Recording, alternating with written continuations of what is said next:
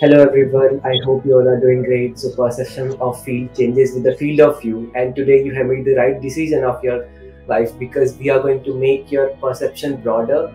We are giving you the content so that you can create more, explore more, engage more, and optimize your career more in the better way.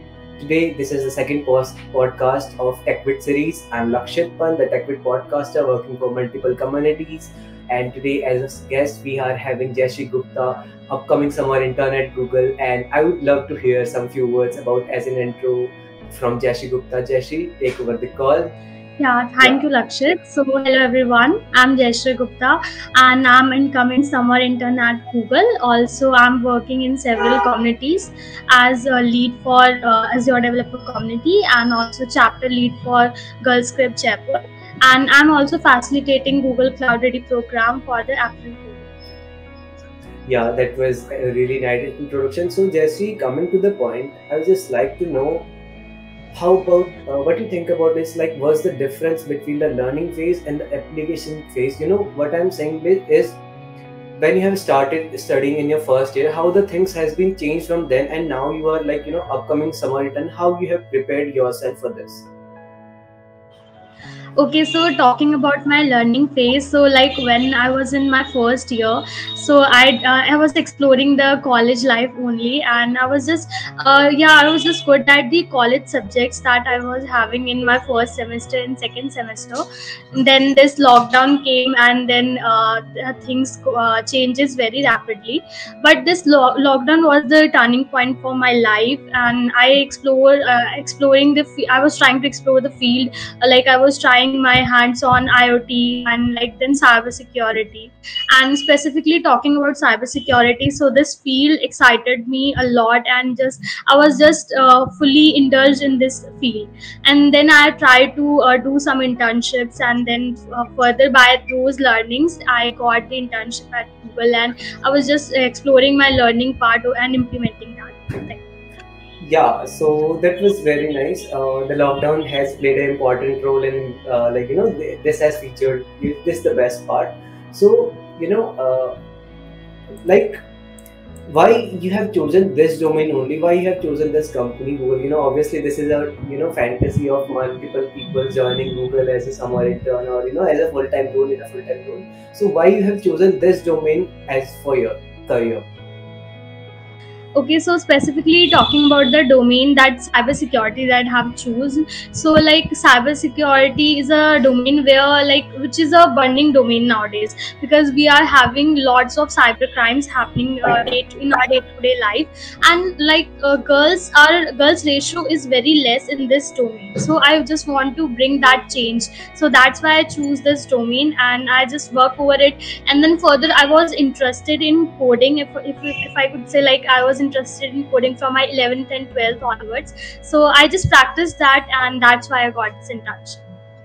Yeah, and the best part is, Google is very diverse with the, when it comes to a female candidate, they are having a little bit edge about female candidates. They would like to appreciate if some candidates are giving their efforts, they are trying to put in their efforts, trying to explore the career. They are having some edge about these technologies. So, see, we all are working in communities. I'm also working in a community. You are also driving so many communities. So, at a point of time, what has explored, but some people used to being idle in the community after joining any particular company. I hope that doesn't fit for yourself. But, this happens many times, like someone, parallelly, they are not working in the community along with the company. So, what are your views upon this? See, community is very important. Like it's a platform, we could say, where you can explore, build connections, and learn so many things from so many people. So community is the only place where you can explore and get a chance to peer learn and to mentor the people. Also, we'll get a chance to learn from many such experts and industry experts specifically, and it will be a golden opportunity, we could say, joining a community, so that you can explore the people and their connections, and then you can connect with the people, so that you can get good guidance, and which you can further use for the internships and jobs that you are going to choose and domain that you are going to choose in your life. Okay, because you are truly deserving for this, and this is the thing when you are working on your personally, because you are really worth it. So I just like to know how you overcome with your downtime. Like, every time everyone faces in such indulge in such a phases where they are not the things are not getting good, they are not getting the right results. So how you overcome all these? See, when you are seeing that your peers and your students, like students from your college and your batch, are getting placements, getting internships, then you might feel some anxiety. But yeah, you have to overcome that. But like, if you want to overcome that, the best thing is that you can practice and just believe in yourself, in your skills, and just do your best. You will definitely get a chance to get a better place, like as your friends are having. Yeah, so coming to the point, when it comes to cybersecurity field, the students are having a perception of, it's like more about a hacking and, working on Linux terminals, like, Linux and all these things. So I just wanted you to address upon this, like what it looks like to work actually on a cybersecurity field, as in the sense of Google Summer Intern. Okay, so basically, for the Google Summer Intern, like my role was specifically on the data and like the security of the data and servers. So specifically talking in terms about the cyber security. So like, cyber security is not about hacking; it's about the saving the content from hacking. So like, cybersecurity is the one thing that which you can explore in the terms of hacking, but it is more than hacking. You have to save your data from the hacking attacks and other things. So it's like that you have to work over all the tools and like Linux and everything, and then you can just protect everything.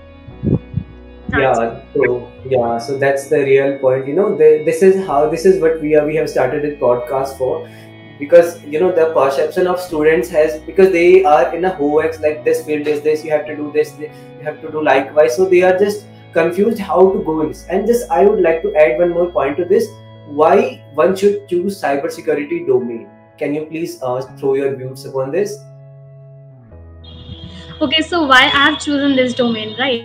So Yeah. specifically, like as I have already mentioned, that the girls ratio is very less in this domain, and like most of the students, as well as we could say that there are several crimes that are happening with the teenagers and like with the people related to the bank frauds or like related to Instagram hack or other things. So like this helped me to get excited about this journey. Like, I just want to help those people who are the victim of the cyber attacks or cyber crime. So I want to help them because they are not getting a correct resources where to contact and how to recover their data and everything. So for them, I just want to help them. That's why I've chosen this tool. Yeah, so one last question from my side. So why, when you are working in a communities and you are, in a college, and you are also working, upcoming summer intern at Google, you are upskilling yourself in multiple domains. So how you manages all these things? What's your time management? If you have any special skill for this, you are just performing any special classes for this, how you are managing your so many things in a bunch? Because everyone is getting 24 hours, how you are managing your time? Okay, so time management is the most important thing because otherwise your task won't get completed. And like for me, I usually do the priority setting over my task. Like first of all, I make a to do list for the task that I have to do today, and then I'll set a priority over that. That what I have to do in first, then last, and I have to complete this by today. So this is the way how I manage my time. But there are several other ways. Like you have to take some divide. You can divide the times like 6 6 6. So 6 hours study, 6 hour internship work, 6 hours sleep. So like that you can also work over it. Yeah, so this is very good way, nice way to work. And guys, you can work in any way, because analyze, optimize, engage, and explore. This is the right way to do the things. Analyze your environment, explore what domain you want to work on, then optimize what you have explored. Now optimize those things in your life. And there is a difference between motivation and discipline. If you are motivated, you can do something, but if you are disciplined, you will definitely get the success. So this is the right way to do anything. And yeah, as Jesse said, you see, you used to do like, she used to work with the to-do list part, and you can, there are multiple ways. You can work in time batches, you can work in 6 hours, you can do anything, whatever suits you basically. So you have to optimize first, you have to explore first what's the best fit for you. So thank you, Jayshree. Thank you for joining us for this podcast. It was nice, really nice interacting with you, though it was a really short podcast. But we just want to make a short content so that the student can get benefits from the curated content in the best way possible. So thank you, Jayshree. Thank you for joining in. Yeah, thank you for having me.